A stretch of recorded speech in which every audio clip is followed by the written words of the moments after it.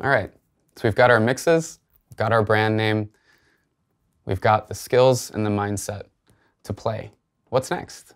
Well, it's getting booked.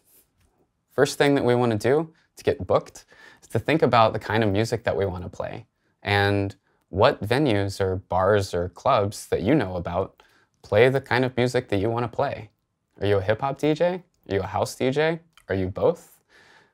What I would recommend doing is creating an Excel document or a Google Sheet for yourself and listing as many local venues that you can, whether they're bars, lounges, clubs, whatever, that play music that you would be interested in playing. List all of the clubs or bars or venues that you can find.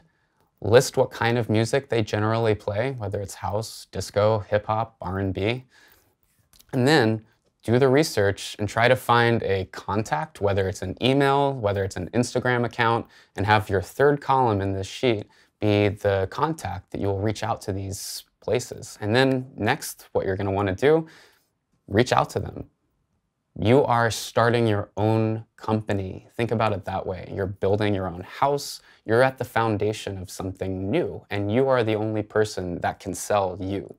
So instead of going door to door and knocking on people's doors and selling them a product, you're doing something similar, but with your music. So you're gonna have to reach out to them. You're gonna have to cold call them, find these contacts, reach out to them, say, hey, if you're DMing someone on Instagram, say, hey, I'm interested in opening your room. What's a good contact that I can be in touch with to share some music? You're gonna have to do this work for yourself. Nobody's gonna do it for you. You gotta start somewhere. You're probably not going to be playing the Tomorrowland main stage after your first year of DJing. I mean, hopefully you correct me. Hopefully you prove me wrong there. But you got to start with a small foundation. If you're building an apartment or a house or a mansion, no matter how big you want your career to be, it's got to start with some foundation. And this is the foundation of that. Getting yourself in the door, playing the first set at any party, you got to start somewhere. And this is the best way. This is what I did. I did cold emails. I did cold messaging to a bunch of different promoters, a bunch of different clubs until I got my chance.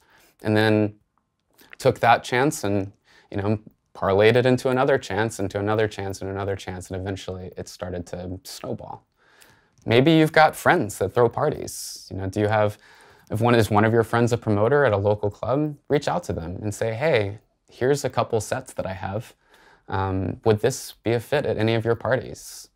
Put yourself out there. Obviously, don't spam people or be annoying. That goes without saying. But you've got to actually, branch out and do some dirty work to get yourself in the door.